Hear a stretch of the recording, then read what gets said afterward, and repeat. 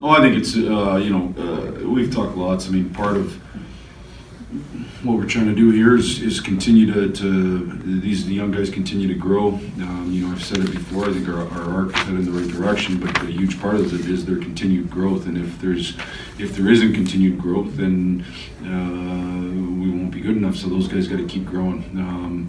I thought, Lark and Bert, Lark and Mantha, that line was the best line on the ice, I thought, throughout the game. And I thought doubly heated up as the game went along. And 22 goals now for Dubs, that's a big number. So good for those guys. I thought, you're disappointed you come back for the second time in 3 games, win in overtime. That's disappointing.